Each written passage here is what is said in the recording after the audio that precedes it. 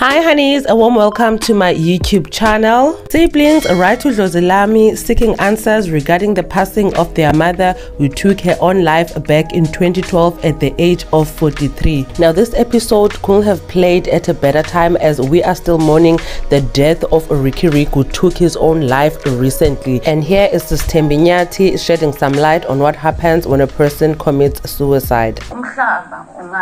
It's a very selfish thing to do. But for a present mother who felt defeated, she did what she had to do. Suicide is seen as doing God's job. Now don't think ukuthi when you commit suicide, you are going to be in a better place. Edlozini uma uthethe impilo yakho awungeni kahle esibayeni sasekhaya. Sometimes you don't even make it kuleso sibaya.